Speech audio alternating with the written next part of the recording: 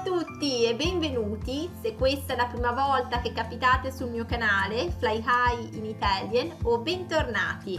In questa lezione vedremo come chiediamo a qualcuno di indicarci dove si trova il bagno. Quindi un argomento molto simpatico e anche molto utile in realtà, specie se vi trovate in Italia, siete in giro per strada oppure siete in un museo, in un ristorante o a casa di amici italiani e volete proprio andare in bagno, quindi volete chiedere dove si trova il bagno. Vi ricordo che potete regolare la velocità del video se parlo troppo lentamente o se parlo troppo velocemente, premendo sulle impostazioni in basso a destra, sulla rotellina, e oltre a sottotitoli in italiano ho preparato anche sottotitoli in inglese, francese, spagnolo e russo se ne avete bisogno. Quindi veniamo al punto: come si chiede a qualcuno di indicarci dove si trova il bagno?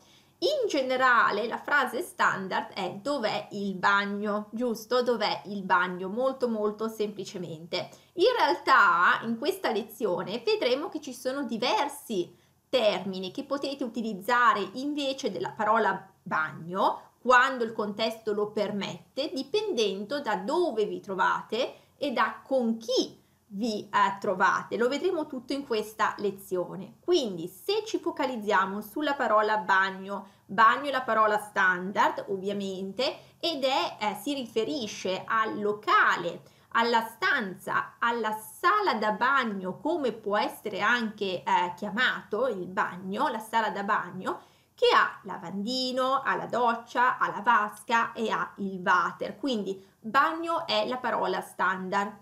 Quindi dov'è il bagno è una frase, è una domanda che utilizzeremo spesso se siamo a casa di amici, per esempio, e non sappiamo dove si trova il bagno. Potremmo dire anche dove si trova il bagno oppure dov'è il bagno, dicevamo, però nulla ci vieta di utilizzare questa espressione anche se siamo in un luogo pubblico, come in un ristorante, come in un museo, possiamo sì dire dov'è il bagno. Ci sono però delle altre espressioni che vi farò vedere tra pochissimo che possibilmente sono un pochino più adeguate.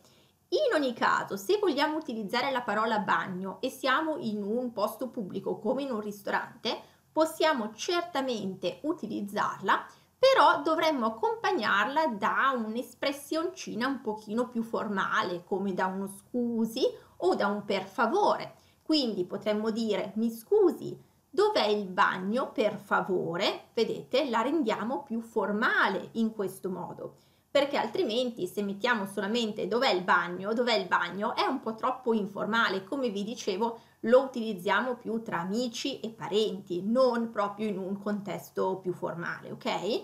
Oppure potremmo dire anche: mi scusi, dove posso trovare il bagno? Quindi in un luogo pubblico come un ristorante, dicevamo, sì, possiamo utilizzare la parola bagno, però in realtà ci sono anche delle altre formule un po' più eleganti rispetto a bagno e un attimino più formali che potete utilizzare, come per esempio i servizi. Vedete, al plurale i servizi, che è la forma breve da servizi igienici. Quindi possiamo dire: dove sono i servizi, per favore, oppure semplicemente i servizi o i servizi, per favore. Sempre poi al ristorante, per esempio, quando chiediamo dove sono i servizi, potremmo dire anche molto elegantemente: dov'è la toilette? Oppure dove si trova la toilette?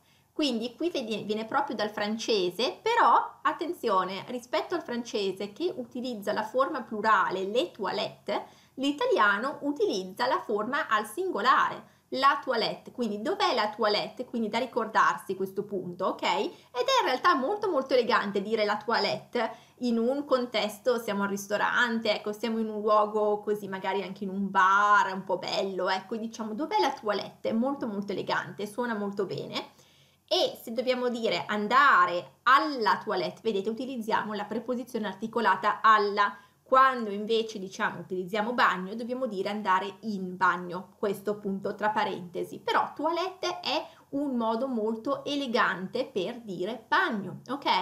E attenzione che toilet invece in inglese non è in realtà proprio il corrispettivo di toilette, perché toilet in inglese si riferisce in realtà allo stanzino molto piccolo dove si trova il water e dove si trova un piccolo lavandino dove lavarsi le mani, proprio molto piccolo in genere quel lavandino. E quindi toilette invece, toilet come dire è molto molto informale, non è lo stesso equivalente di dire invece toilette. Quindi per dire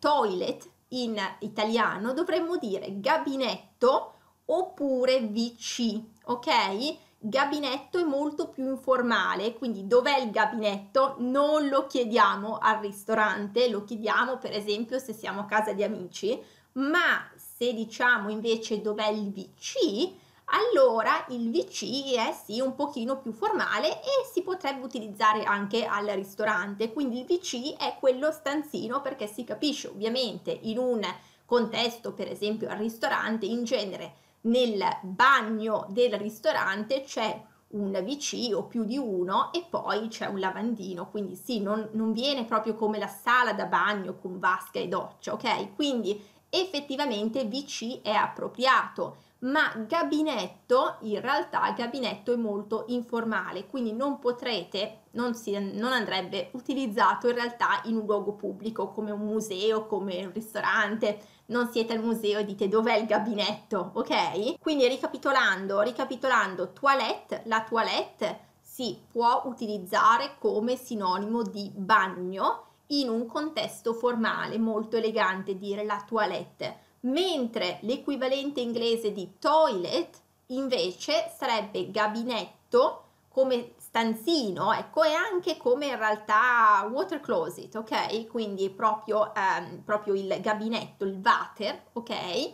Oppure il WC. Il WC si riferisce però molto di più allo stanzino, al locale dove c'è il water e un piccolo lavandino, d'accordo? E WC è decisamente più formale rispetto a dire gabinetto. Se poi siete in certi posti come un centro commerciale a più piani, allora lì a volte succede che il bagno degli uomini o la toilette degli uomini e il bagno delle donne o la toilette delle donne si trovino in realtà in parti o anche a piani diversi, quindi possiamo chiedere per esempio a un commesso, possiamo chiedere dove si trova il bagno delle donne, per favore, o se siete un uomo potete dire dove si trova il bagno degli uomini o dove si trova la toilette degli uomini per favore, mentre la toilette per disabili si dice proprio il bagno per disabili o la toilette per disabili, d'accordo? Se siamo in giro per strada invece e vogliamo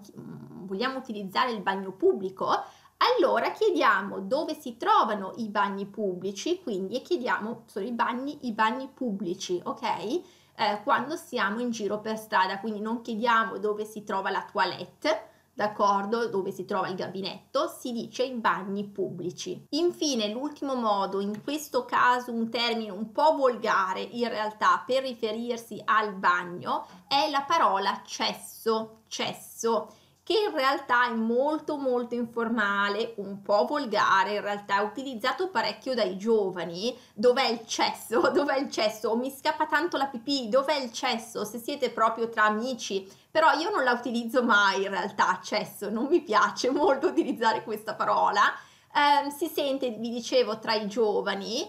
E cesso ha un'accezione un po' particolare perché non solo un'espressione ancora più informale che dire gabinetto, ma può anche indicare una persona di brutto aspetto. Per esempio, l'amico di Veronica è proprio un cesso. Quando dite così vuol dire proprio brutto, ok? Oppure si può riferire a un luogo un po' sporco, un luogo anche brutto e sporco, sì, brutto e sporco. Per esempio, siamo in un hotel e non ci aspettavamo che fosse così brutto, così sporco in realtà, e dico, oh, mamma mia, che cesso di camera, adesso vado a lamentarmi, d'accordo? Quindi si utilizza cesso non solo per riferirsi al bagno, ok, come alternativa. In realtà non vi serve in realtà utilizzare cesso, proprio perché potete dire bagno o al limite anche gabinetto, ecco, però è giusto che così la sapete che esiste questa parola che è utilizzata in un contesto un po' più volgare e in genere tra giovani, e in genere è molto più utilizzata per riferirsi a qualcuno di brutto, qualcuno di brutto aspetto, oppure a una situazione anche o a un luogo in realtà brutto e sporco, d'accordo? Quindi questo, concludiamo appunto in bellezza con il cesso la lezione di oggi. Spero che vi sia piaciuta, spero anche che l'abbiate trovata utile, che siate preparati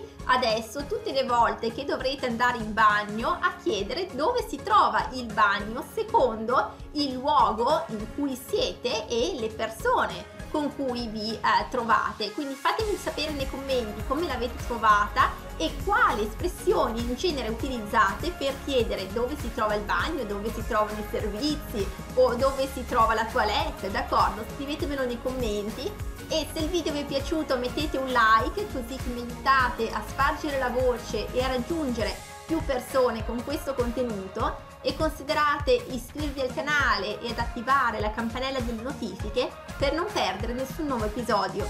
Allora vi auguro una buona giornata, un buon proseguimento, continuate a seguirmi e alla prossima. Ciao ciao!